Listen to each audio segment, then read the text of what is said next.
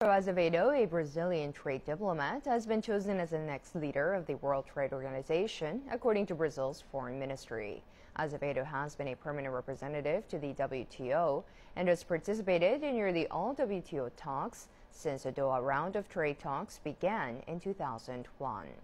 He beat off competition from Mexico's former trade minister, Her-minio Blanco, in the final round of selection. Azevedo will replace France Pascal Lamy, becoming the first Latin American to head the Global Trade Organization since its creation in 1995.